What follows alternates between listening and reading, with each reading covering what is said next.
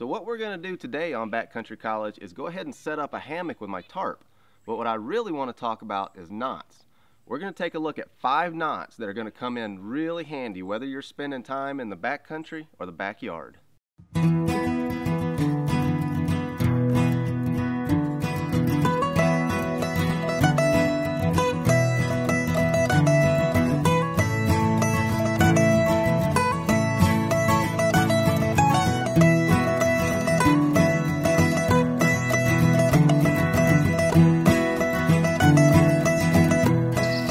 Hi, this is Clay Hayes with TwistedStave.com and Backcountry Hunters and Anglers, coming to you from north central Idaho and bringing you another episode of Backcountry College.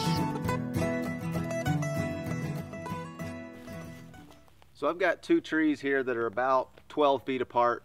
And I've got my tarp here. This is the same tarp we used for the tarp shelter last season.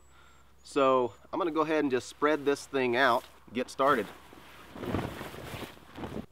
Next thing I'm going to do is take half of this tarp and bunch it up right at the end, just like that. Now I've got a shorter rope here that's already has a loop braided back into the end of it, and I'm just going to make a loop like this. If you don't have that in your rope, you can tie a bowline, which is my go-to knot, and we'll show you how to tie that in just a minute.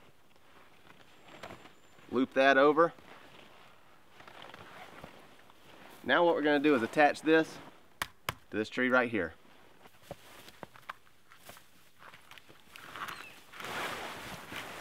I'm going to start with a bowline knot. So you make you a loop like that, put your tag in through, make sure that doesn't slip down. Come around and through. Pull on that. The great thing about a bowline knot is you can put, it doesn't matter how much pressure you put on this thing, you can pull a truck out of the mud or tie a horse with it and have them set back, and you can get this thing loose really easily. That's the real advantage to a bowline knot. Alright, so on this side we're going to do the same thing. We're going to bunch up half the tarp. But on this side, to attach this to this tree, instead of using a bowline, I'm going to use a trucker's hitch. Now, I'm going to do that because I need this thing to be very, very tight so it doesn't sag so much when I'm laying in it.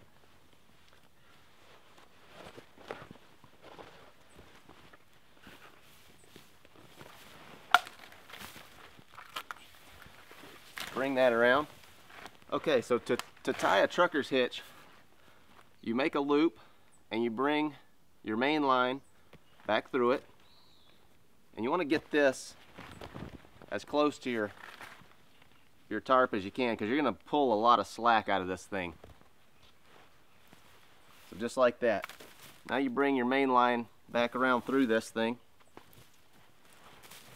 Alright, so the great thing about a trucker's hitch is you can really crank down on something. Get back around here. When you need something tight, this is the way to do it.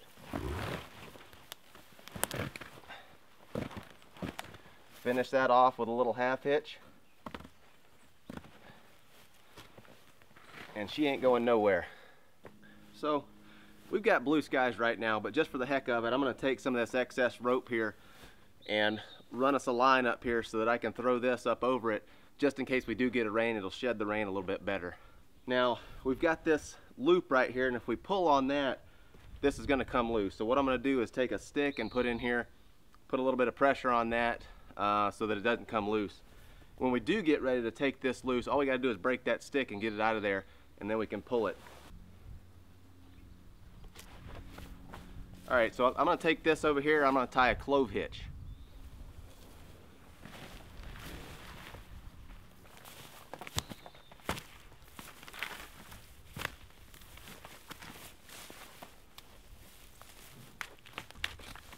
So overlap your rope right there, bring this around,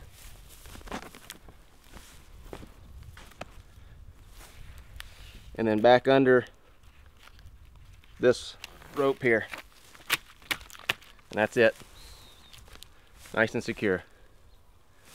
So now we can just take this excess, flip it right over here. If you want to, sometimes you can take a piece of paracord and tie this so that there's not a hole down here, and sometimes moisture will try to get in there, or mosquitoes if you're camping in the summer. So this will shed the rain pretty doggone good, but I'm going to take it one step farther. I'm going to take this corner here, and I'm going to first tie a sheet bend right in here with some paracord, and then I'm going to take it down here to a little peg I've got, and we're going to tie a taut line hitch right here. And we'll do the same on the other side, just so it holds it tight, makes kind of a little tent. So I'm going to go ahead and tie a little sheet bend right here. It's super simple. Just go around, tuck that back in just like that. That's all there is to it. And I'm tying all of my knots so that you can just take this tag in and pull it, and it's loosened up. So I'm just going to take this line, go down around our peg here. So to tie the taut line hitch, you just come around here, make a couple of overhand loops like that, and then you come back up and make one more above that.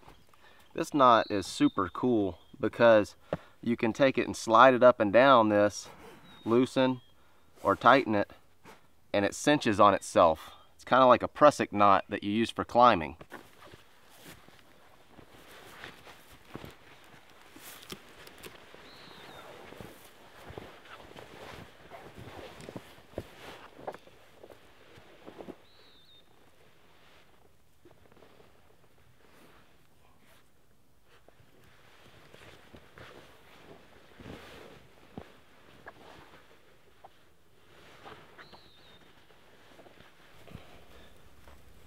Well, that's going to wrap us up for this episode of Backcountry College, but you don't have to wait for the next one. If you want to see more great videos, blog posts, and articles, check us out at backcountryhunters.org.